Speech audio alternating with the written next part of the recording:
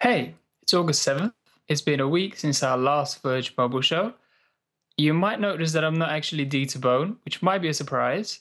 Um, but we're still carrying on.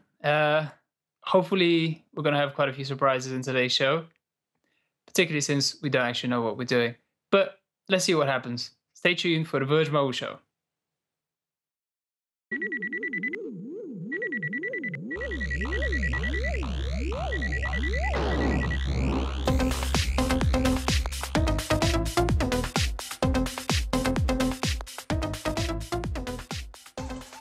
Hey, I'm Vlad Savo.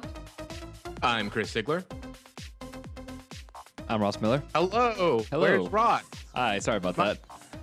Goodness. You know, you'd think that a guy who is sort of the consummate professional with 90 seconds on the Verge, notice that was a nice pimp for your program, Thank by the you very way. much. You'd think that somebody who is such professional with 90 seconds on the Verge would know when to come in on cue, but apparently not. See, we're cavemen at 90 Seconds of Verge. We don't have a mute switch that I was rocking. I tried to open my mouth, and technology prevented it. This is actually a technology podcast, so that, is a good transition to us talking about something more important. Hi, I'm rambling. We are not making this under an hour.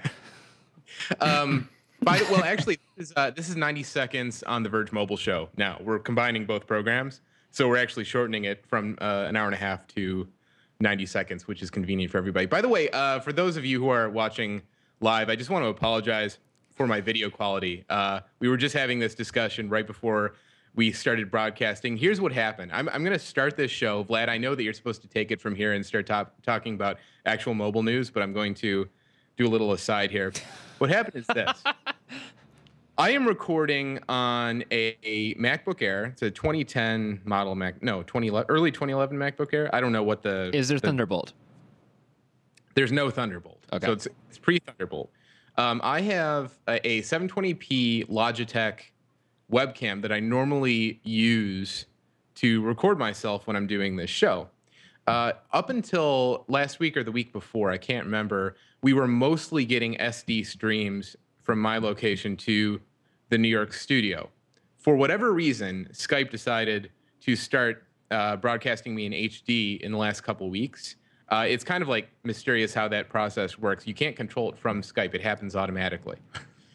When that happened, the MacBook Air ground to a halt. I just now realized, after playing with the settings here between the internal webcam and the Logitech, that when I'm broadcasting in HD, the Air just completely, it can't handle it. Skype consumes 100% of the CPU. Nothing works right. I was having terrible sync issues last week. Now I'm on the internal camera, which is why I look a little fuzzier. So hopefully that's not going to be too big of a problem for you. Hopefully it won't be too distracting. I know that you like to see me in full 720p quality, or 1080p if it was an option. Unfortunately, it's not. So Your complexion has never looked better. Thank you, Ross. You're welcome. Hopefully next week I'm going to be on an iMac with a Core i7, and this won't be an issue anymore. Anyway, Yeah, Vlad, the moral of the story is get a real computer. Ouch. Hey, you have a MacBook Air, do you not? Dude, I'm doing this on a MacBook Air. It's actually the generation before yours, and I still think it's the best computer ever, but it has its limitations, and you just highlighted one of the big ones. I think, Also, sorry. just wanted to mention, on the topic of professionalism, I do want to say that was basically the beta intro that I just did because it kind of sucked. Starting with the beta. Starting with the beta. I like it. Yeah. I think that will earn me a bit of audience approbation. But, the most professional intro producer on our team is Dieter, who's done it many a time. He's a complete veteran. Chris has done it a couple of times. And I've done it once. Like I say, that was the beta. Soon we'll have the Gamma, Delta, etc. versions. And eventually we'll get to a stage where it's all smooth and awesome. And we actually talk about mobile devices as well. Intro Omega. It will happen. Intro Omega. Dieter is a stone cold killer with these opens. By the way, you might be wondering why Dieter isn't here. He is on a very secret mission in our great nation's heartland, doing some reporting, and you'll be seeing that shortly. You'll also be seeing him on this program next week, I believe. Not to say we don't want Ross Miller here every week, because we do. And No, actually, we love Ross, Ross. since you are in the studio for 90 seconds on The Verge anyway, maybe we'll just commandeer you every week. I don't mind. And to be honest, I have backup in case I do suffer a heart attack right now. I'm actually going to pull this guy into frame right here. We have Nathan. Nathan Ingram. Hello, ladies and everybody. Hello, Nathan. What's up, guys? He exists. I He's do exist. real. Yes. Nathan not only exists, but he is quite frankly, there would be no news on The Verge if it were not for Nathan and TC and Brian, who are our dear news managers and make the site tick. So a round of applause for Nathan, everybody out there watching right now. We can't hear you, but wherever you're sitting, if you're in a public library watching this program on a computer, just start clapping. Make some noise. In fact, it'd be great if Yeah. you're clapping, you're screaming, "Woo! Yeah!" And then, library is quiet. Shh. Please do. Please Okay. Hey, Vlad, I'm sorry for derailing this program, Vlad. Kick Please yourself. continue. I think we filled our 5-minute quota of non-mobile talk to make sure that anybody who's late to the show has joined in, and now everybody's here. We can start talking about phones, finally. I think the biggest, at least from my perspective, piece of news / rumor from the past week is this 5-inch smartphone from HTC. And what we're dealing with here is, okay, first of all, the primary source is Digitimes, which, everybody's like, well, Digitimes is like 50-50 if you're lucky. But there's a lot of circumstantial evidence that goes with it. But the rumor is that HTC is preparing a 5-inch Android smartphone with a full 1080p display, which kind of ties in with Chris's proposition that he really needs a 1080p webcam so people can see him on their future HTC phones. 4K. So, yeah, and that phone is expected 4K in September or October, which makes sense because that's about the time that HTC likes to refresh. HTC likes to do 2 major refreshes of its Android flagship. One is around MWC time, already been done, and the other is around autumn time, September or October. It didn't do much with that last year. We had the Sensation XL and some that was it really here in Europe. And then you had the Resound over in the US later in the year. But this looks like a pretty major upgrade on the One X, 5-inch 1080p phone. Also, there's a geo benchmark result, which indicates the same resolution. We've seen on that resolution listing, it also shows it's not exactly 1920 x 1080. So 126 vertical lines are taken up by what's presumed to be the Android on-screen buttons. It all kind of just meshes together and flows together. So it does seem like this thing is legitimate, like it's real. And the other thing is that back in May, LG announced that it has built an IPS display with 1080p resolution at 5 inches. So all of the things are there. All of the pieces are there for this phone to exist. Yep. Yeah, it sounds like a great super phablet, phone-lit thing. Super phablet. Super phablet. Like It's 5 inches. So, my question is, why are they doing refresh so fast? Like you said, last year, Sensation XL was not a big update. It was more iterative than it was substantial. This seems more substantial. Did something happen with the 1 series that just did not mesh as well as they hoped?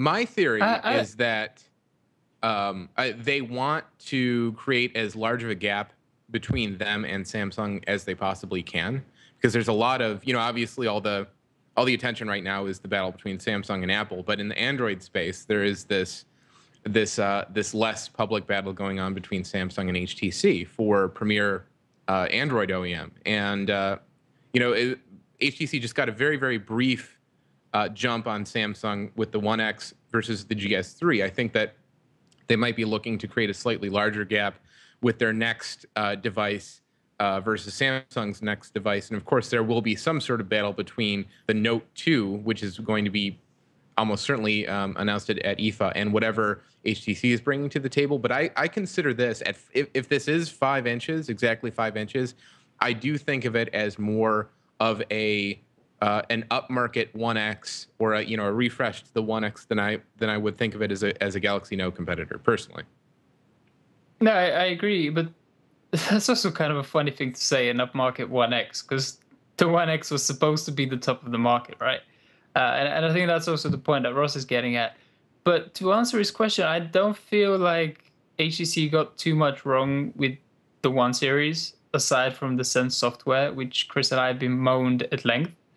Um, so, but again, if you want to fix Sense, there's a very easy way to do it. That's a software thing. You don't fix Sense by introducing a 1080p display and just stretching it out over a larger display. I think Chris's point is exactly accurate. Like HTC has had issues with its financials, which we'll discuss in a little bit. It's not making the profit it used to be making, and it's losing sales. And like Chris says, if HTC can get out ahead of Samsung and actually hold on to the spec lead in Android for a prolonged period of time, that might be the thing that fixes things for the company. So that's my reasoning, I guess, for going for this kind of aggressive thing. But then the other thing is, if LG has this 5-inch 1080p display, why wouldn't you want to use it? Like, why would you let somebody else grab it? Well, here's my question though. Why? And I've mentioned this many times before on this show and on the podcast before it. Why in the world do you need a pixel density in excess of 400 ppi on a mobile device or any device? Can somebody answer that? Oh, dude, this happened actually in the comment thread on our news report on this 5-inch HTC Superphone. Like the first couple of comments were like, it's overkill, it's unnecessary, it's too much. And then the responses to those were, well, yeah, but I mean, what was the response specifically? Well, the point is that you say it's too much, but if you take that perspective, you never move forward. I'm actually one of those guys who was really quite content with monochrome displays back in the day. Again, I've kind of mentioned this before. The first color displays really sucked on phones, so they weren't all that attractive. But then people were actually asking, well, okay, you're only looking at text messages, Snake, and phone numbers. Why do you need a color display? And the point is, you can't answer the question, why do you need a 1080p display, until you have one, and then people start putting it to use. Well, I mean, I don't know the answer off the top of my head other than 1080p movies. So here's my perspective. I think that 1080p in a mobile display is the most clear-cut example of a specs pissing contest that I can recall in recent memory. I mean, this has been a problem for a very long time in the Android space, but there's no more clear demonstration of that than with this particular spec. What I would like to see component providers and OEMs do instead is concentrate on taking these 4 to 5 inch or 4 to 4.8 inch 720p displays and start working on technologies for better daylight viewability, better viewing angles, better laminated display technologies, because that's the kind of stuff that you notice every single second that you're using the device. And of course, the Sony source component on the One X is already absolutely fantastic. I think I rated it a 10 if I remember correctly. Yeah. And it's not possible to make a display much better than that, I think, on a mobile device. But one area where they could improve, where they can always improve, is daylight viewability. So in fact, we were talking about this on last week's show, those old transflective displays on the iPacs from the early 2000s. Like it actually got better when you were viewing the display in sunlight than it was indoors. And at some point, hopefully, we'll get to that point again where it's just as good in direct sunlight as it is anywhere else. So I'd like to see them work on that, and then rather than resolution at this point. So wait, is that to say that we're hitting this kind of zenith point where we don't need higher resolution? If we're going to have 4K televisions, we don't need a 1080p phone or a 2K phone at some point? Here's my question to you, Chris or Vlad, because I don't have an answer to this. What is the highest pixel density of a phone you've seen, or that's been out so far? Probably the Resound. I guess 4.3 inch 720p. Yeah, I think so. That would be the most popular recent one. I mean, Yeah, I can't think of anything else. I mean, obviously I believe the Xperia S matches it with 720p at 4.3 inches. But I don't think that's a better display. But in any case, yeah, I think those are the densest ones, 4.3 inches with 720p. I mean, I'm with you, Chris, actually. Like, in practical terms, when you think about it, even though this display we're talking about is a 1080p one, it is actually 5 inches, which makes it even bigger. Whereas I've already been on the record complaining that 4.7 inches in itself is a bit too bulky for me. So for a whole bunch of people, you have the HTC One X. You have, as you say, the best display technology we've seen on a phone yet. It looks superb, but it's big. And now you're just making it bigger.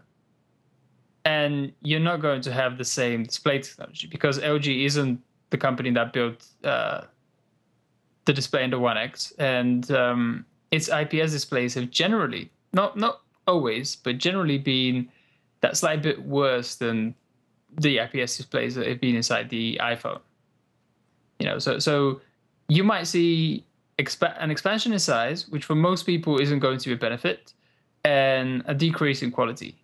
So actually, this is really deflating the whole room. I was excited about this. That's what I'm here to do, man. I mean, keep in mind, going back to the announcement of the iPhone 4 and the whole concept of the Retina displays, that it's that pixel density at which individual pixels can no longer be perceived. And that's, somewhere around 275 ppi, I think. And beyond that, it's unclear what, I mean, no one has given me a logical answer when I ask, what is the actual material advantage of pushing a pixel density beyond that?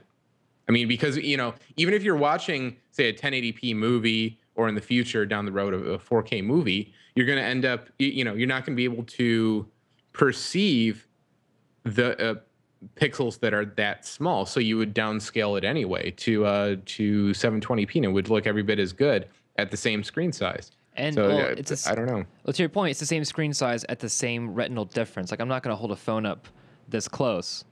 What I will hold up that close, though, is maybe like a visor. And I can see this, like, the pixel density argument continuing anew when we start getting to the Google Glass era, if they're really going to start pushing that. At that point, we'll start noticing pixel density at that level, a 2-inch, whatever. I don't know how big glasses are anymore. That's really bad for me to say right now, actually. And what's the VR thing? The Oculus Rift? VR goggles? Yes. Yes, which is like, I think like 640 by 320. Really, you can tell the pixels. That wasn't, it's a good test case, but it's definitely far and away not ready for prime time. So I was going to ask about those, I think they were 3D goggles that John Carmack had that you tested, Ross. What was the resolution on those? I think it's the Oculus Rift that's now on Kickstarter. I believe it was like 640 by 320, 960 by 320, something like that. I'm so off. Thank you, Nathan, my fact checker right here. 1280 by 800, but that's split in half, so it's essentially 640 or 720 per eye. Thank you. Yeah.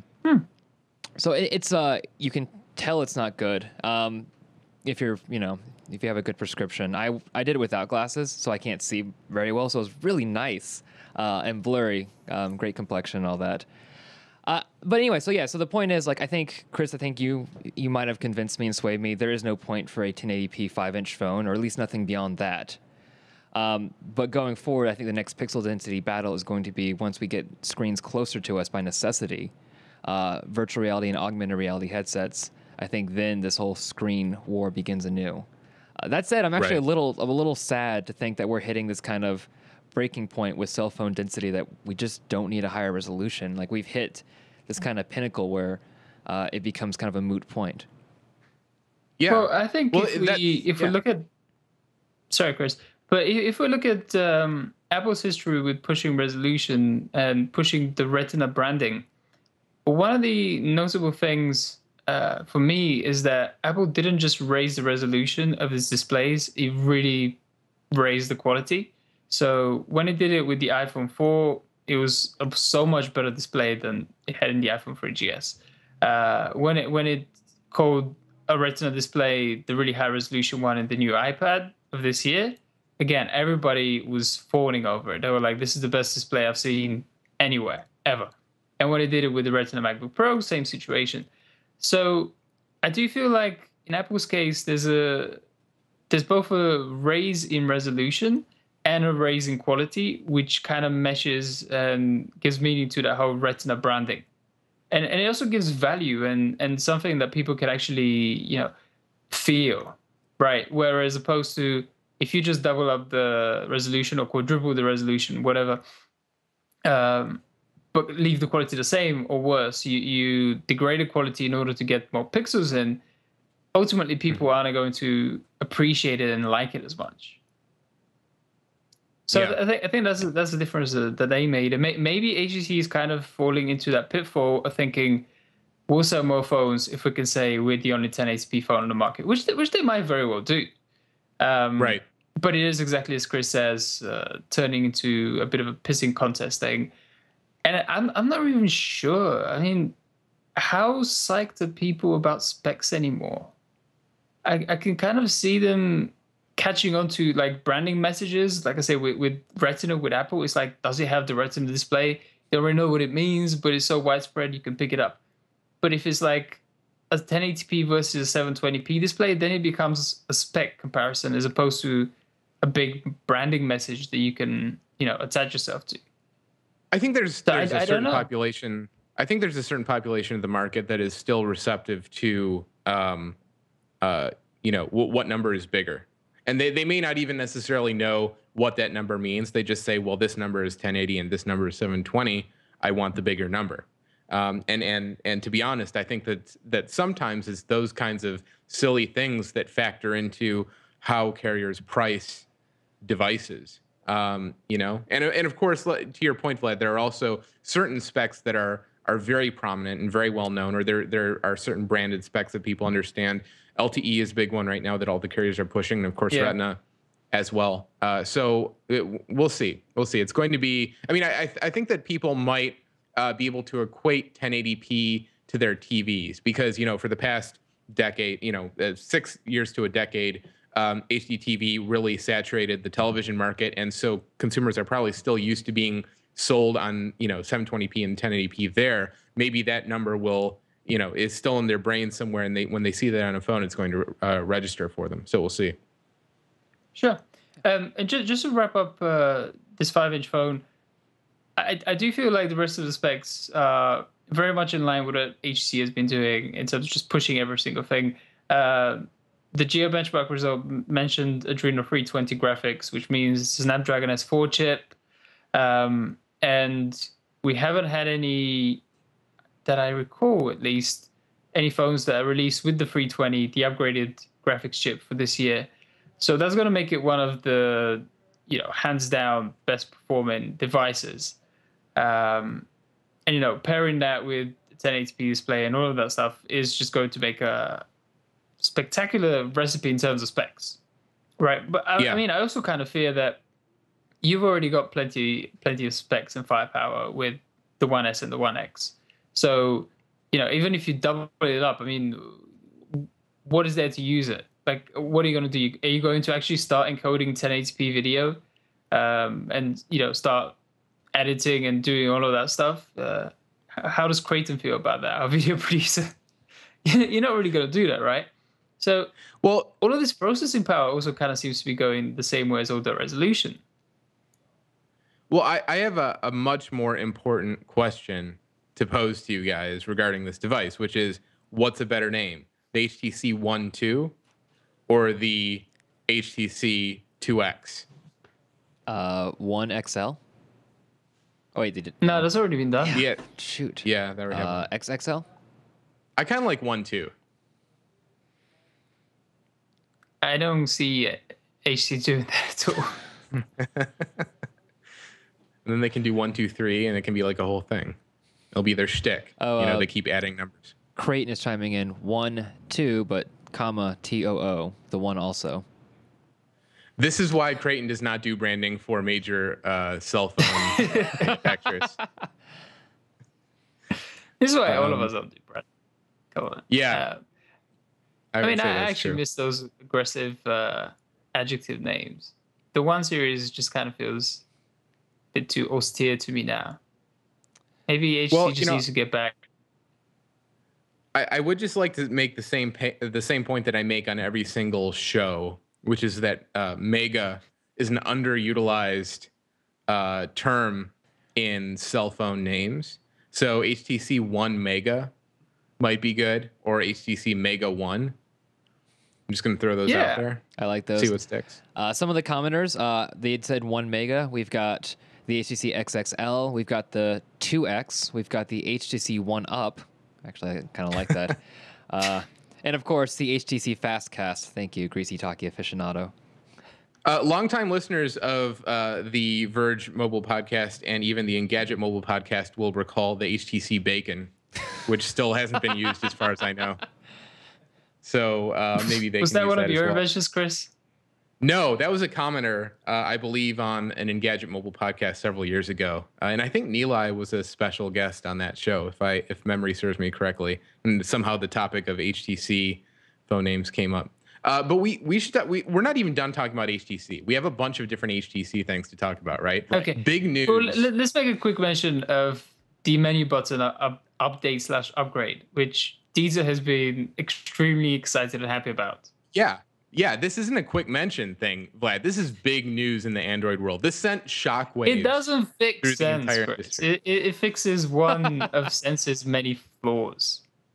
No, this is. I think you're significantly underestimating the importance of this. The fact that HTC, never mind the specific change, right? The fact that HTC is proactively responding to a very common complaint about like UX complaint about their existing skin without upgrading to a new version of Android and going out there and patching and actually changing the functionality is pretty crazy. And I think it's more or less without precedent. So that's an encouraging sign that they're out there very, very closely listening to people. They've obviously been trawling through threads on XDA and probably some of our sites. This is, I think this is a really positive sign for the way they're going. That's not to say that I think that Sense 4 is where it needs to be, and we've talked about this at length, but this is a very good sign. By the way, for those of you who don't know, have no clue what we're talking about, the problem that HTC has with the One X and the One S is that there's no menu bar, no menu button on the fixed row of buttons at the bottom of the device. So for legacy applications that haven't been updated to move the menu up into the action bar, like you're supposed to with Google's Holo design guidelines, you get this extra soft button bar across the bottom of the screen that takes up an additional 100 pixels or something, with just a single button on it that's center aligned, that is 3 vertical dots, which is the menu indicator in Android 4.0. So it looks weird. It's bad, and we called them out for it in our review, and they went back and patched it so that you can actually change the functionality of the multitasking button to be a menu button now. Yeah, I think it's pretty cool. Do you need to hold it down, or how does that work? Yeah, I haven't updated mine, so I haven't played with it yet. But this is where we need Dieter, because Dieter is like the biggest One X fanatic in the world, and he would be able to talk about this at length. But I think you need to hold it down for a second or two. But the point is that virtual bar is now gone, which was one of the biggest annoyances of not adopting the Galaxy Nexus style virtual bar, or the way the Galaxy S3 does it, where they have a hard menu button. All right. Well, just to say though, you said it's unprecedented for HTC to adjust the software response to feedback, which is true in terms of like adjusting the fundamental and the really basic interface and interaction. But let's not forget that the company has always been very attentive to feedback. If you remember back when the bootloaders were being locked down, and then they did the unlock bootloaders, and when they announced they wouldn't upgrade the Galaxy, the HTC, not the Galaxy, what am I talking about? The Desire to Gingerbread. And I mean, all of these things have, I mean, they're not HTC's happiest moments in the company's history, but they have illustrated that when people have cried out and complained about something, the companies really tried to make an effort. Like the point about the Desire is it announced it wouldn't get the upgrade, but then everybody really complained vociferously. And I think HTC chopped out a couple of features just to get that upgrade in there, which is good. I mean, it's how companies should behave, how they should react. Yep. And why should they act that way? Because they're having trouble in the financial side of the business. Nice transition. I planned that one. I had that waiting for a while. I'm a little proud of myself right now. That was perfectly timed, perfectly executed. But Vlad, I'm going to rely on you to talk about this because I'm not good with numbers.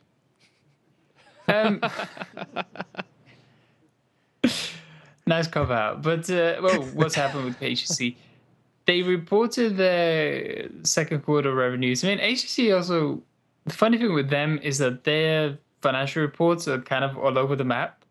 So they report an audited numbers at the beginning of a given month, and then 3 or 4 weeks later to get around to auditing them. So we end up, usually writing 2 posts. One to say HTC's quarter for this year is such and such. The other one is, yes, somebody rubber stamped it, etc. And then there was a third part to this time around where HTC reported specific numbers for the month of what month just expired? July. Now I'm so out of it today. And they also gave a forecast for quarter 3, which actually is not a very happy forecast. Like HTC saying it had one of its roughest first quarters of the year this year. It improved in the second quarter, but it's actually forecasting that things are going to go back to being as tough as in the first quarter. Which to me is kind of odd because the first quarter you could say, well, look at what HTC had to present to people. Okay, the Resound was a strong phone, but most of its lineup, like we were saying, was things like the Sensation XL, and just uninspiring kind of old designs. The 1 Series came in, it really refreshed things. It really came in with good designs, unique selling points like the One X's display and the One S's thinness and the image sense camera suite and all of these things. So you kind of thought, well, okay, they've corrected themselves in the second quarter and now it's on the up and up. But then they're predicting that things won't go on the up and up, which honestly kind of leaves me befuddled. I don't really understand this. Like the Galaxy S3 is a great phone, but how it's managed to sell like well over 10 million units versus the HTC One X, which doesn't seem to be generating enough of a profit for HTC, just befuddles me because I see those phones as being much closer than that. I think there are a few explanations. I mean, you can't deny the sheer force and momentum of Samsung's scale, right? This is one of the largest corporations in the world versus, going up against HTC. And so they can, they have the manpower and the resources to put the full court press on literally every carrier of import around the world simultaneously. And you saw that happen with the S3 and how well coordinated that launch was. And I think that Samsung, of course, we're seeing a lot of this come out in the Apple versus Samsung trial. But I think that they're finally learning how to get their ducks in a row and become a very innovative force, not just in the Android space, but in the smartphone space overall. And that makes them very dangerous considering how profitable they are every quarter. And of course, there's the undeniable advantage of making your own processors and memory and flash and displays. And that's an advantage that HTC doesn't have. And we've seen all these predictions from analysts over the past year, and I think this is kind of heated up over the past couple months in particular, saying that long term, there are only 2 players capable of surviving this brutal business, Apple and Samsung. Everybody else is just going to kind of peter out and die, which is really sad considering what great devices HTC makes and what great devices Nokia makes. And obviously it's to everybody's benefit to see those companies survive, even if you don't own their devices. So it's just a brutal business. Yeah, but at the same time, actually, if we bring it back to HTC, their launch of the One X here in the UK was accompanied by a huge marketing storm. There's a few free papers floating about London, which had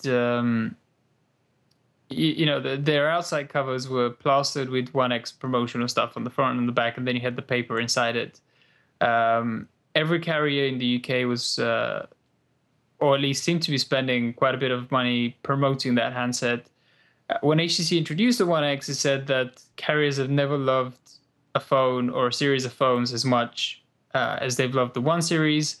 So there was already a whole bunch of carrier buy-in. It wasn't like the phones were launched without the commensurate amount of hype and promotional material around them. And yet there's still that gap between them and the Galaxy S3, which I don't know. I still can't explain to myself. And also to your point, Chris, about what people are predicting about long term. The thing about long term predictions is that they all suck, right? We actually had this conversation in our chat channel today where we're like, Samsung is today's Sony, right? And then somebody's Samsung is yesterday's Sony. And then Sony is yesterday's Sega. And, you go into a really... That is mean, by the way. That is very mean to Sega. Well, it's kind of true, though. It's very true. So, Vlad, I want to cut in just for 1 second. It's interesting you mentioned like HTC's campaign. Chris, correct me if you've seen differently, but I will say in the United States, Samsung has gone crazy with the ad campaigns. It's in front of every single movie, in front of every single newspaper, magazine, flyer. Yeah. It was all over the Olympics, and that's, of course, global. If HTC had a huge ad campaign here, it was very short-lived. I don't remember too much of it, especially in the video realm. But Samsung has the budget, I guess, arguably, to just go all out and just advertise everywhere, a ridiculous amount. The entire city of Chicago is plastered in Galaxy S3 ads right now. It's complete saturation. If you think Android, Samsung's point is to come out there and say we're the only choice for that. And I think they've done a great job. I don't see a lot for LG. HTC is maybe the one other company besides Samsung that I'm seeing any advertisements for, and it's been a long time. And relative to Samsung's weight of advertising and the huge campaign, it's minimal at best. Okay. Well, that's obviously good to know, but the question I'm trying to get to the bottom of is whether it's just a matter of advertising saturation. Can you really... obviously you need a strong product to start with to promote, but then can you really just ensure success by just carpet bombing everyone? Maybe you can.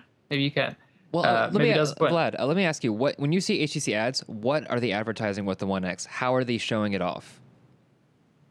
Primarily over here in the UK, it was this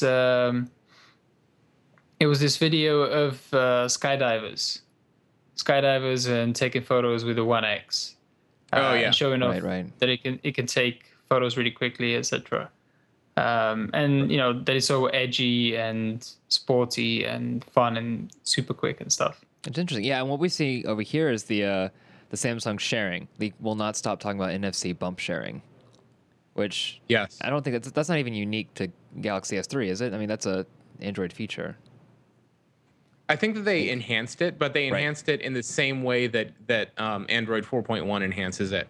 It can transfer more types of information and larger chunks of information than Android Beam could in 4.0. So it also uses Wi-Fi Direct between the phones. But unhelpfully, it's not universal Wi-Fi Direct connectivity. It's only Samsung phones, of which the only supporting device is the Galaxy S3. Right. But basically, you can initiate a link between two Galaxy S3s by bumping them with the NFC connection. And then from that, you can establish a Wi-Fi Direct, which means you don't need to have them side by side. Then they're just working with their wireless radios, the Wi-Fi radio. Right. So Samsung's entire ad campaign for this is this is what we can do that no one else can do, as far as we want you to know. And they're doing a pretty good. Pretty much. They're doing a pretty good job at doing that. I think they've taken a page from Apple's playbook, which is to say, let's show functionality. Let's not say this is just a sexy device that has these specs and can go this fast. We're just going to say, you can do this with our phone. And the assumption is it's only our phone. And it's something no one else can do. And by the way, we're everywhere, so you're just going to think about us anyway. Yeah, pretty much. seems to be the case. I would factor a lot of it on their impressive ad campaign, name recognition, and the fact that there's just one Galaxy S3. It's not the Evo 4G LTE. It's not the X, V, or S with varying qualities and varying tiers. Samsung's just come out with one flagship phone and has made it their baby across all carriers. I mean, technically, Samsung has come out with, I think, half a dozen phones. Yeah, well, they're only advertising the one, though. Right. The S3. Right. I mean, there's the Galaxy S, the Plus, the Mini, the something. There's like Turbo 4G. I think there's a Galaxy Ace 2. Like, how did you manage to get the two of a phone that nobody ever cared or knew about? I think that like most of those. But then maybe Samsung is such a massive company that it might even be operating like two separate businesses, where one is the old-fashioned, churn out as many phones as you can, try and reach the low price points, sell it to developing markets, emerging markets, yada yada yada, and then a separate business which is like the Beat Apple section of the office, basically, where they're just saying, okay, Apple's doing this, we're gonna do it, but just differently enough so we don't get sued into oblivion. I don't think you're that far off. I think that that they definitely are still producing a wide variety of nameless, practically nameless devices with the sole goal of placating their their sold in carrier base. They know that they have all these slots they need to fill, and they're just like, we have such scale, we can pump out a dozen bespoke models for Metro PCS if we want to, and nobody cares, and they'll sell 5,000, and it's fine. And then they have their real Samsung strategy, which is that the S3, the Note, and now the Note 10.1, and all that is built around the Samsung ecosystem and things like All Share, and that ties into what they're trying to do in the living room, and that's the real Samsung as far as I'm concerned. The rest is just make a quick buck by selling into these carriers that are expecting us to fill these slots. Yeah, that's fair enough. But I was just thinking on that point, actually, because you're saying just a little earlier, Chris, about the Note 2 that it might come out. I think Samsung has already made it official that it's announcing the Note 2. Yeah, I believe so. So it's definitely announcing the Note 2 at the end of August at IFA, which, the rumor and the speculation and the expectation was that it would be a 5.5-inch device and be all sorts of amazing whatever. But do you think Samsung would at any point just kind of say, well, actually, these are our top 3 selling devices. This is our range of devices. Say the Galaxy S3, the flagship regular smartphone, the Note or Note 2 or Note whatever in the 5 inches middle ground, whatever, like Ross was saying, a phablet range, and then something like the Note 10.1 for the full-size tablet. Do you think Samsung will ever get to the stage where it will say, okay, we're just going to work on these 3 products? And that will be our range. I don't think they're showing any signs of that. Let's put it that way. I mean, the Galaxy S. I mean, maybe they're trying to set a precedent with the way they handled the Galaxy S3 launch, but I don't think so. I'm not seeing that. If you look at some of the court documents and look at the roadmaps that they have for 2012, I mean, there's all sorts of weird garbage on the mid-range and low end for the U.S. market on all these carriers. And I think that Samsung has the design and manufacture of these meaningless devices down to such a science that their development costs are as close to zero as they could possibly be. And so it's almost to the point where these things are just pure profit. As long as carriers are saying, we want this stupid phone with this keyboard and it's got to have a button to our web portal on the keyboard and junk like that. As long as carriers keep saying that and paying for them to range them, Samsung is going to be one of the companies that honors those requests, along with Huawei and ZTE in the long term. I think that you're going to see, I mean, obviously Apple doesn't play that game. Nokia, I don't think is going to ever play that game. And I don't think Sony is either. So, on the subject of companies who appease carriers as a matter of course, we've done a bit more coverage on RIM's fortunes and fate recently. And I'm hoping one of you guys actually bothered to read this stuff because it kind of slipped by me. But so go ahead, Chris. yeah, so let's just say that if you haven't read Jesse's piece, Jesse actually lives in Metro Detroit, which is not far from Waterloo, which of course is RIM headquarters. So he traveled up there and talked to some of the people in Waterloo to see how RIM's fortunes and misfortunes actually affect people on the ground. And please take the time to read this piece because it's a very interesting piece. And of course, Jesse had a RIM piece that went up, what was it, 2 or 3 months ago as well. And you should read both of those articles because it's a really fascinating look at the decline of the company and what it means for the local economy. But what fascinated me about this piece is how these people are realists. I mean, I guess that shouldn't be a surprise, right? That you wouldn't expect. I mean, these are smart people. They're good people, and you wouldn't expect them to be fleeced by RIM necessarily. But I mean, most of the people that he talked to are realists about RIM's fortunes and where they stand in the market and what their opportunities are, and it's kind of it's sad to read, and it really makes you hope that RIM finds a way to make it in this market. But it's I don't know where they're going to go from here. Torsten Heinz has not shown me anything that proves that he is able to lead this company out of the nightmare that it's in. And that's not to say anything about whether he's a good CEO or not, because I think that all the, every single possible set of odds was stacked against him by the time he took the helm. It's squarely on Jim Balsillie and Mike Lazaridis, who brought that company to where it is today. It's not Heinz. So I don't think we can really make any ruling on what kind of guy he is. But yeah, it's a good piece. Please take the time to read it. Do your pocket or however it is that you read these sorts of things. But speaking of Heinz, we should talk a little bit about this latest thing that he's saying, which kind of goes along with what he's been saying along.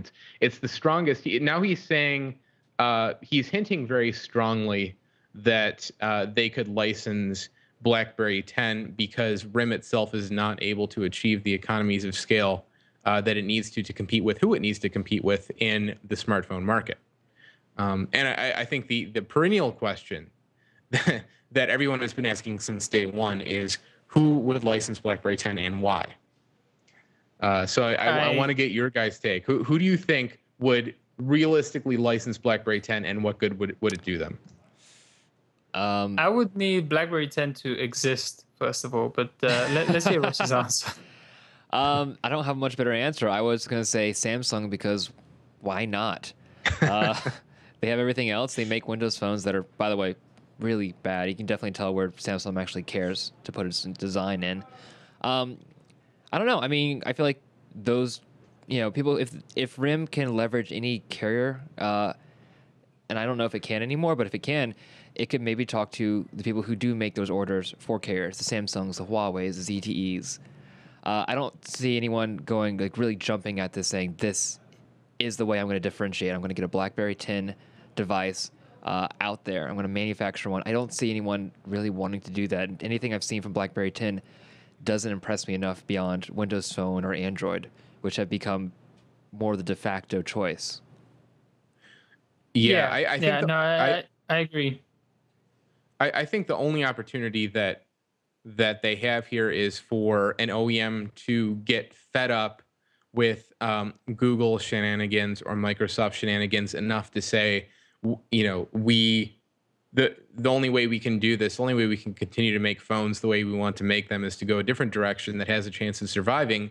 And they might be led to believe that the only way to do that is to license something that has a name brand and is already built and exists and kind of does everything that it needs to do as an operating system. And of course, that would be BlackBerry 10. The other option would be Open WebOS, I guess, but it's not showing any signs of doing anything interesting. Tizen, all about the Tizen. Yes, right, Tizen, which is what, the fourth or fifth transformation of that platform. Started as Moblin, right? Moblin, and then Migo and Mimo and all this jazz. So yeah, I mean that's the only thing that I can think.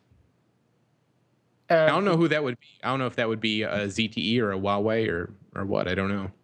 It would be nobody, Chris. I mean, there's so much wishful thinking / conditional circumstances that you need in order for somebody to even give a damn about licensing BlackBerry 10. It's silly. Yeah. I mean, when you're saying that the people of Waterloo are realists, my interpretation of that is basically that they're leaving town, because that's the only thing a realist can do in the circumstances that RIM is in. And when you said we can't judge Thorsten Heinz as a CEO, I completely agree, and I don't think we'll ever be able to judge him, because as far as I'm concerned, he's stuck in this sequence. Like, if you think of the CEO's job as a game of chess, he's stuck in the sequence where he's basically being repeatedly and very slowly, very methodically being taken apart. And he's trying to do the right move, but there's only one right move, which is always the wrong move. So the best he can do is, make the least wrong move in these circumstances. I don't even know what that is anymore. I don't. And okay, there's only two circumstances in which BlackBerry 10 licensing would ever be a significant thing in the mobile market. One is if BlackBerry 10 is amazing, it actually compels people to go and use it, which would be such a high standard, because everybody who's taken up Windows Phone has clashed with the fact it doesn't have an app ecosystem. And it's the reason why people are sticking with Android as long and as much as they are, because it has a built-in ecosystem. And, people will dance to Google's tune because so much is kind of given to them and so much is there already in the software. Yeah. So, I mean, even if your profit margin isn't huge with Android, at least the things that your consumers seek are there. Right. With BlackBerry 10, you are extremely likely to have the full set of basic OS functionality to start with. If we use the BlackBerry Playbook as an example, I think it's a very instructive example. But even if you did, the app ecosystem will never be there from day one. So the idea that BB10 will be so compelling that guys like ZTE will be thinking, yes, we license this, we get ahead of the curve, get ahead of everybody else. I just find that extremely unlikely. The other thing let me just play real quick. Let me play devil's advocate with you here, because I think that's exactly what RIM is trying to do this year with the BlackBerry Jam events, and by delaying the platform into Q1 2013, is they're trying to make sure that they don't have another playbook on their hands. They want to come out of the gate with excited and ready developers, and B, with a functionally complete platform. Okay, but excited and ready developers are not an ecosystem. They are, to put it bluntly, they're like the sperm before the ecosystem. They're the seeds of one, right? But they're not an ecosystem in existence. So nobody's going to license BB10 in Q1 2013. And if nobody's licensing it then, how long is this game that Thorsten Heinz is playing? Because I mean, his plans seem to actually extend beyond the point at which RIM needs to essentially sell out or go bankrupt. Like that's kind of the way that it seems to be.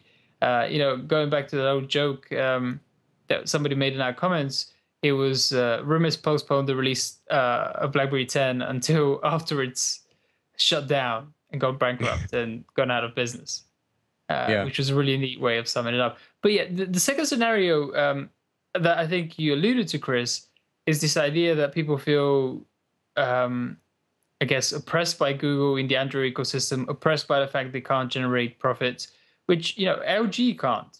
But then LG has its other issues that are not just related to Android. And then maybe people don't feel like Windows Phone is competitive enough. And then out of desperation, they go and jump to a branded alternative. I just don't see that desperation happening within the next how many months until Q1 2013? What, 7, 8 months? I just don't see that happening that quickly. Yeah. Yeah, they So are. really, just rude.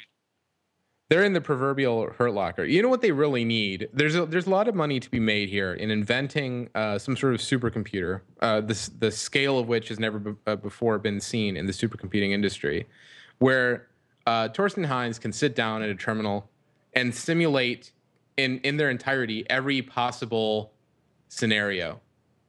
Mm-hmm. Where, like, you know, if we sell, then here's what happens. If we don't sell, here's what happens. Right down to like simulating individual consumers everywhere around the world and what they buy and why they buy it. Someone's got to come up with the software. Maybe it already exists and I just don't know anything about it because I'm not a businessman, but someone needs to do that software. We are being told, dear listeners, by our production team that our window to broadcast is closing rapidly. So we are going to have to pick and choose from our remaining topics. And it's probably just as well because it's kind of slim pickings this week. Should we talk very, very quickly in like 1 minute about the T-Mobile MyTouch? Because David Pierce, who has been a guest on this program before, reviewed these devices, and they are from Huawei.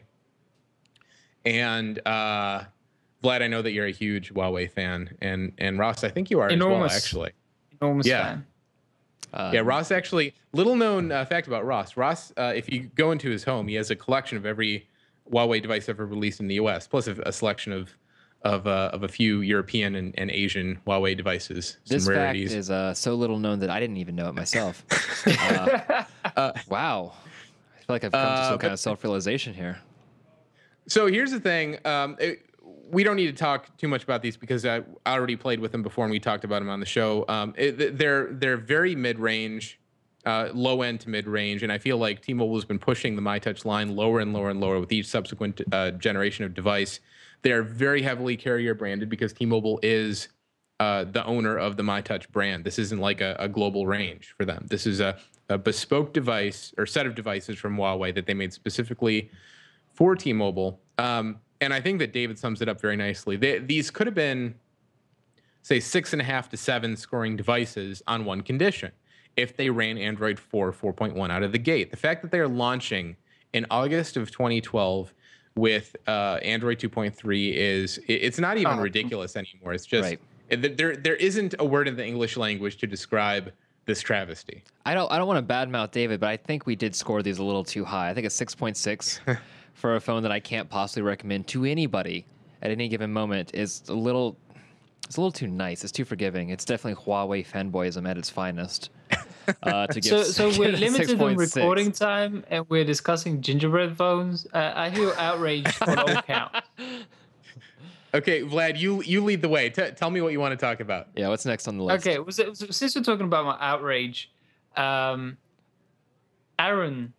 from our European team, from our UK team, wrote. This is my next article, which on our website is an homage for a device which one particular member of our staff feels particularly passionate about and intends to purchase as his or her next gadget, device, machine, significant other. They do talk about this is the latest deep dark desire from the world of technology. This is my next description.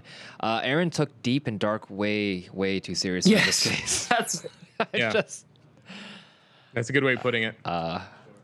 Nilay put it as, this is the craziest thing we have ever published, and he's probably accurate in that respect. And the subject of Aaron's desires and passions was actually the Nokia 808 PureView, which something that Ross mentioned before the show today was, does Aaron actually know that this thing is a phone as opposed to a camera?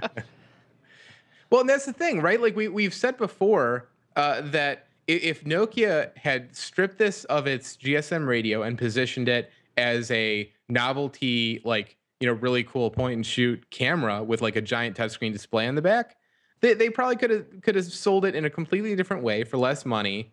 And it may have been moderately successful. I don't know. But now, because it's a Symbian phone that completely changes the landscape of how you sell this device and the kinds of people who are going to buy it, which is nobody.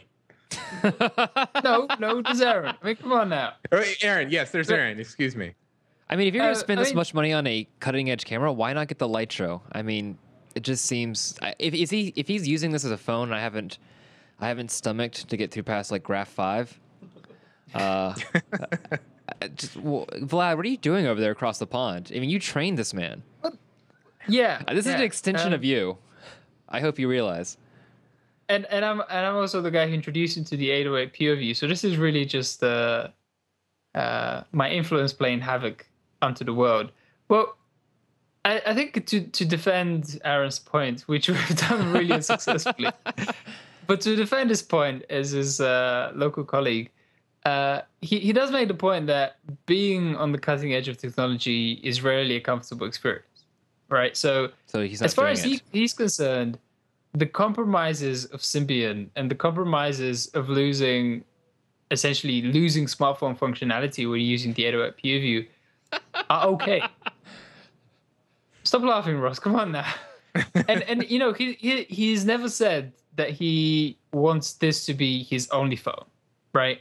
To him, this is the perfect secondary phone, which you might be able to sympathize with, because if your secondary phone is just something you make phone calls with, and in this particular case is something that you use specifically for photos, it can work. I mean, the thing that I know for a fact is that it really kind of blows to have this with a proper phone, because it's bulky and heavy, and carrying two phones around is a pain in every side.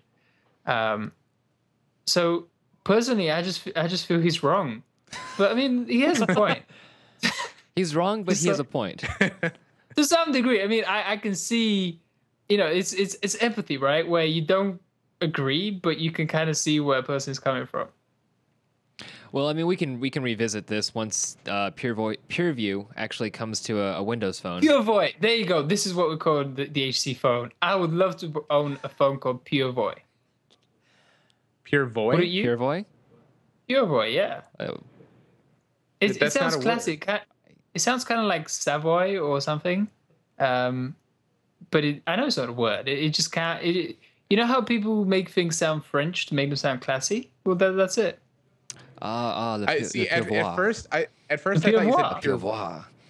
At first I thought you said pure void, a VOID, pure void, and there are many different ways that you could take that.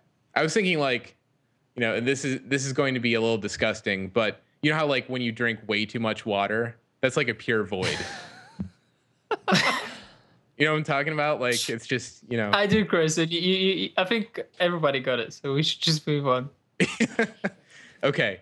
We should talk about exactly one more topic before Creighton kills us, and I think that should be your dead trigger interview, personally. Okay. Okay. Oh, before we do, I want to repeat the shout out from earlier on for Brian, because he's killing it with the Apple and Samsung coverage. Like, he really is. I know I work at The Verge, which makes me inherently biased, and I'm sorry, not inherently biased, inherently biased, and I should not be trusted. But seriously, like, I come to the site and I see how much first-hand reporting we have from the Apple and Samsung lawsuit, and I am just impressed. Like, and most of it is done by Brian, who's killing it. And but that's not to say that he's my favorite news manager, Nathan, which might be you. Actually, I want to say not just Brian. I want to say Brian's had a great support staff. Neil has been helping out a ton. Matt McCary is another resident legal expert we have, who can't be there at the trial in person. He's actually very depressed about that. Cries himself to sleep at night thinking about reports and all that. But Matt is helping from a distance as much as he can. Neil is chiming in. A bunch of, a dozen other writers on staff have done everything they can to help Brian. It's been a huge collaborative effort. Obviously, Brian's been killing it in every single way possible. And it's just a fascinating case to watch. And clearly the judge hates both sides This is the part that I love. This is the part that I love, that the judge is just finds the whole thing so repugnant. Like, Apple and Samsung are getting into the nitty-gritty and trying to argue these really woolly, well, it looks like this, therefore such and such, such and such. And the judge is just like, "Oh, you guys disgust me. Go away." Yeah. I love those Yeah. reactions. I love those little outbursts. It's a wild case, and like literally every single day that the case has been progressing, there have been really insane revelations that have come out of it, or really insane rulings from the judge. And I have a feeling that's going to continue for the entire duration of the trial. So we have one of our very special story streams. You may have heard of them, devoted to this case. And all of the news that's coming out of that case is getting attached to that story stream. We'll post a link to you on the site attached to the podcast post so that you can get right to that stream. And stay tuned later this week. I'm sure on the Vergecast, Brian will make another cameo, as we're hoping he will every week, and then some to talk about the trial. Yes. We need some more West Coast bodies and West Coast accents to diversify our video offerings. Does Brian? I'm trying to think. I don't think Brian or Scott, or certainly not Dieter, since he's not from the West Coast. But those guys don't really have quote unquote West Coast accents, do they? Do they? Maybe they do. I don't know. We were talking about this a little early on when we're saying about mispronouncing things because you never actually hear people say them. You just read things. You just write them. Yeah, read them and write them. Yeah. I don't actually know many people from The Verge. I just see texts from them. It's Brave New World, man. Digital world. But yeah, okay. Let's discuss Dead Trigger and this whole hype / controversy / whatever that is developed around it. So Madfinger Games, the guys who make Dead Trigger, Shadowgun, and Samurai 2, some of the more popular mobile games. I spoke with their CEO, Marek Rabas, and we just discussed the whole thing with Dead Trigger actually going to a free to pay? Yeah, I like that. Free to play monetization model. It used to be a paid app. It used to be 99 cents, both on iOS and Android. It switched to a free to play model. And when it switched on Android, the word from Matt Finger was that there's an unbelievably high rate of piracy on Android. When it made the same switch on iOS, there wasn't the same outburst, which I think struck a lot of people as kind of disingenuous because they didn't, they didn't have the same outburst about iOS. But in any case, what I did was I exchanged a few emails with him. We had a conversation about that, and he provided me with some stats behind what they were saying. So on Android, the piracy rate is apparently 80%. So 80% of players of Dead Trigger were playing unlicensed copies. And they're basically comparing their sales data versus analytics data, which might not be perfect, but it gives you kind of a rough idea. And on iOS, it's 60%. And in general, the point from him is that it's an unsatisfactory situation for people, and they're kind of forced into the whole let's make it free to play. Let's essentially nickel and dime people and just try and make our money by selling tiny little things in the game, which to me is kind of annoying. I much prefer to pay for the game up front and then just enjoy it and use it and not have to pay real money again for small parts in it. I don't know how you feel, Chris. No, I totally agree. And I also want to point out that I was shocked when he came out with the iOS piracy rate. I assumed that it would be like single digits or something, but it's nearly as outrageous as the Android number. So it's like, what are these people? I get that people don't like to pay for stuff. I get it, but you lose sight of the fact that there are real people doing real work to bring these games to the market, and it's very easy to obscure that when you're looking at the Android market or Google Play market. It's a little disheartening, but he did kind of he was surprisingly upbeat, I would say, wouldn't you? I mean, I'm sure he's generated a lot of press from this. I'm sure it's helping his download rates and his free-to-play model quite a bit to have it in the news so much. Yeah. Just to clarify, the CEO's name is Marek Rabas. Grabas? Okay. Rabas. Grabas, got it. Okay, got it. I've got it. Okay. Listen, dude, it is late. I am tired, and I haven't had a drink in a while. Okay. A drink of water, obviously. Of water, yes. So my lips Obviously. are obviously parched. All right. Well, actually, I asked him about that, about whether this was essentially a ploy for publicity. And the thing that he said was that, and I mean, again, you kind of have to take him at his word here, is that the company wasn't actually so happy about all the hype that came out of it. They were asked, why are you reducing the price to free? They said, well, they gave a blunt response. They said, well, it's really high piracy rate. And honestly, I have to agree with that. If 80%, if that figure is legitimate, of players of a 99-cent game are playing unlicensed copies, then something is really wrong there. That just. But beyond that, sorry, go ahead, Chris. No, because I mean, I'll get off on a tangent. Finish your thought. I'm sorry. Okay, but beyond that, what I got from him was that they actually had to spend a whole bunch of time answering questions from guys such as myself, and they had to dedicate a whole bunch of time repeating the same answers over and over again, talking to people, as opposed to using that time to produce, plan, etc., do whatever game studios do.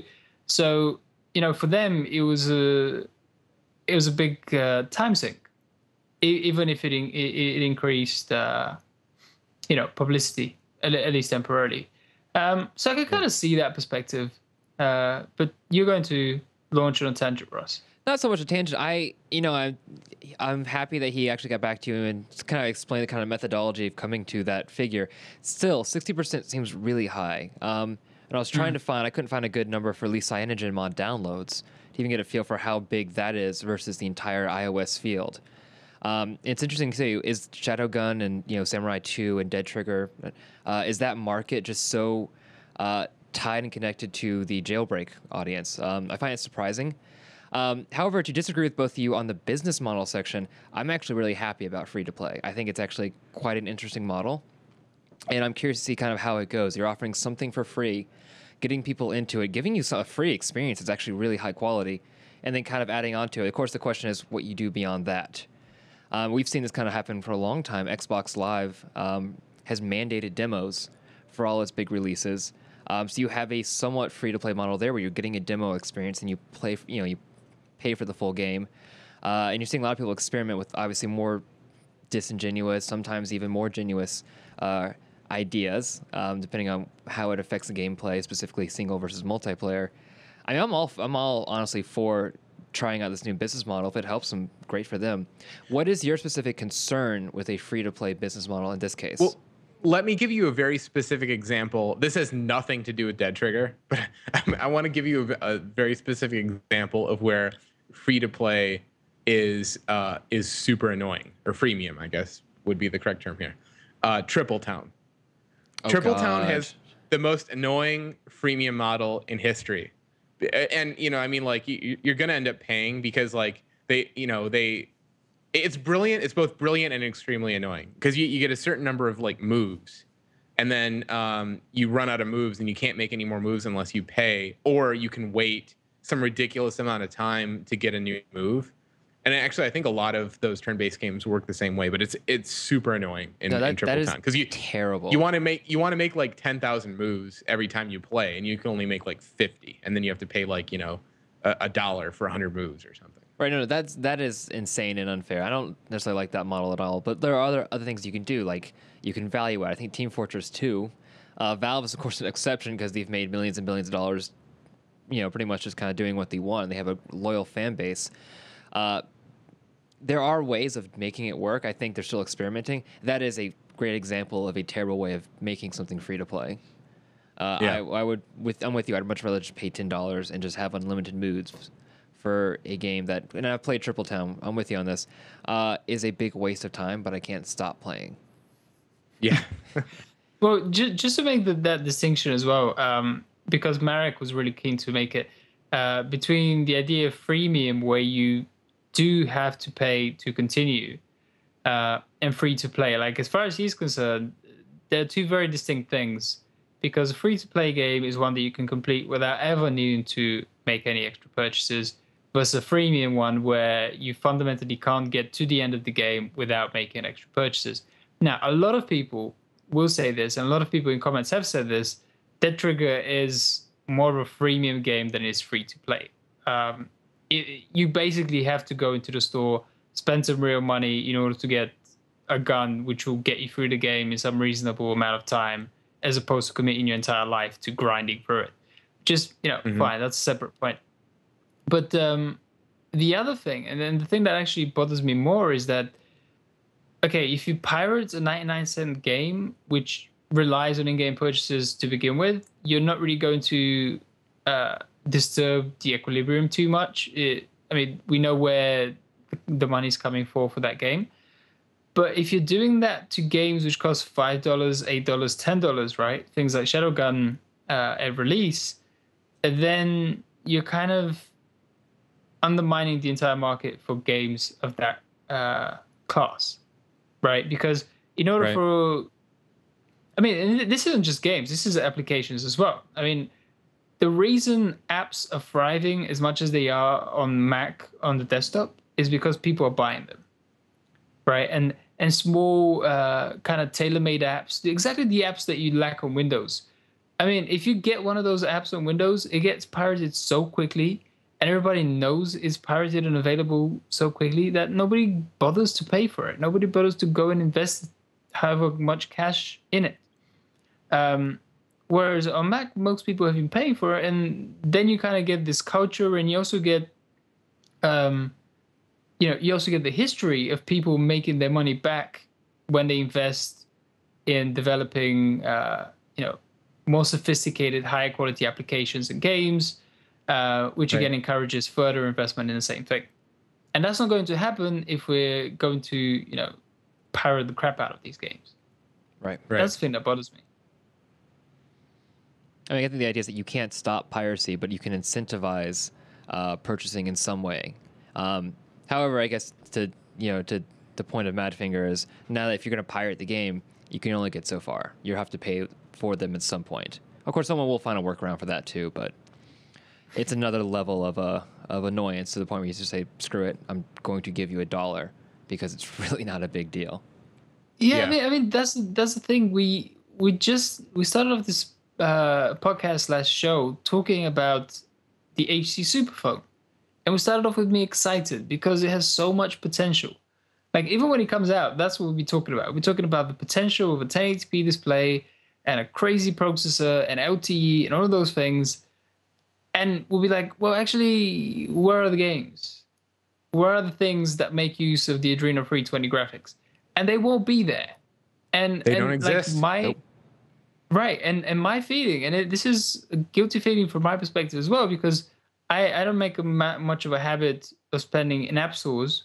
I don't make much of a habit of pirating, but I just don't like spending in app stores precisely because when you spend little amounts, you never realize how much you're spending until you end up spending tons. So I try to refrain from that. But the guilty sense that I get is because I'm not doing that, I'm not encouraging the things that I want to see.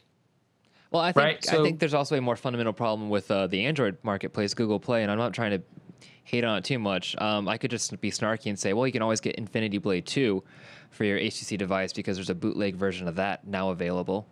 There is? Oh, there was. I don't know if they took it down. It was up for breaking news, Russ. What the hell? No, it's. I've worked with Vlad for a long time. I've never heard him get that spontaneously excited about anything. I know. It's actually quite a thing of beauty. No, there's that fake thing, but the point is, I don't trust the Google Play Store. I have an inherent distrust of a store that's not vetted properly, where a fake Infinity Blade 2 can just be put on there for many, many hours. The fake one, right. Yeah, the fake one. Sorry, it's not actually real. But that's my point, though, is like there is so much... I don't know if you say malware. I'm sure there's a lot of malware in the Google Play Store. It's just not vetted that much. There's a level of distrust among the consumer. I don't want to give money to these people unless they're very, very trusted. And sifting through that is still it's still a painful thing to do, even when there's editor's choice and there's trusted developers or whatever you want to do to differentiate. I hate to give Apple credit for this, but the closed gate system of their marketplace really does stand out. And if Google wanted two marketplaces, one I can trust and one that's just everything, I think I might learn to trust it a little more in that sense. For now, that extra freedom has led to a level where I'm not sure if I want to pay. It doesn't mean I'm going to download. It just means you're not going to get as much of my money, and I'm not going to have as much of a trust level with paying for anything, much to Vlad's point. One thing that really helped was when they used to have the 24-hour return period, which I think that they came to the conclusion that was inhibiting. Like, developers really hated that because it made it too easy to develop buyer's remorse over the course of a day and return the app. So they reduced that window to 15 minutes, which is barely long enough to download and install the app, much less test it out and decide whether it actually is any good. So even if that were like an hour or two, that would, I think, make a big difference and kind of instill some confidence. Well, that it's isn't that, but there you right also have now. to like teach people that's an option and how to do it. Even when it was a 24-hour period, it wasn't always the most obvious way of getting that, getting to that return. Right. No, I do feel like demo versions of any sort of software are just kind of inherently necessary and useful and helpful. And anybody who's, pissing and moaning about they're not paying the upfront price because they think it's too high, but then you're not offering a demo version, you're kind of undermining your own argument. Because I always feel if I'm a software developer, right, I can give people a demonstration, I can give them an idea of my software, and then hope that they would find it useful enough to use long term and pay the full price for. Like, I always kind of prefer, I mean, this is personal preference, but I prefer to just pay how much things cost. I personally hate the American thing with tipping because it's such a imprecise science, and you're supposed to pass these subjective judgments about people's performance and yada, yada, yada. Whereas I'd much rather say, okay, just charge me however much it costs you to produce this food, host these facilities, hire these people, etc., and that would be that. Why do I have to tip? Why do I always have to get so granular with the payments and the money and all of this mess? It's a beautiful dream. Beautiful dream. Keep dreaming, Vlad. Dude, it's real. It's called Europe. Oh, man. The American dream is real. It's called Europe. That's a quotable right there. Totally. We should wrap this thing. Seriously. It's wrapping time. Vlad. It's wrapping time. It's we're on the hour. We're precise, and now I'm rambling, so we're breaking up that precision. But whatever. Okay. So quick. I just want to mention a couple of quick news tidbits before we do run away. Microsoft has renamed the Windows Phone Marketplace to Windows Phone Store. So be excited. Fewer syllables. Yay. And AT&T has apparently announced that it will shut down its 2G network by 2017. Chris, one sentence reaction? Who needs 2G? Boom. Done. Okay. So does that count as a bum note, a down note to end the show on? I think so. 2G, old school, nostalgia, etc. Like, maybe the first time you fell in love with someone, it was over a 2G call on AT&T's ultra reliable network. That would have actually made a good. That would have made a good cold open right there, Vlad. You were onto something there. Falling in love with someone 2G network. You could have made that work. Yeah, if I was actually awake when I was doing the introduction, it would have been beautiful. But that's another beautiful dream. But anyway, you can keep in touch with us. You can keep track of us on theverge.com, a website available on the internet. You can find us on Twitter. I'm at Vlad Savov. Chris is at ZPower, as you know. Ross is at Ono Roscoe. Nathan, what's Nathan's Twitter handle? Anybody? Nathan Ingram. He's looking. Nathan Ingram, I think. Wait, what? At Nate Ingram. Nate Ingram. At Nate Ingram. Nate Ingram, which is Ingram, INGRAHAM. Yes. Wow, that was good. I know my people's names, even if I don't know their Twitter handles. Altogether, we are at Verge. You can email us, actually. We've still got that email going on, mobileshow@theverge.com, I believe it is. And you can drop by in our forums. You can leave a comment on this live post, and you can leave a comment on the Adventure post, where we publish the whole video and the audio and all of the RSS, iTunes, etc., etc. If you see us in person, you can hug us if you want. That's allowed. That's allowed. It's permitted. And we'll see you next week together with Dieter Bohn, who on Twitter can be found at Backlone. Thanks, So guys. bye for today, guys. Bye.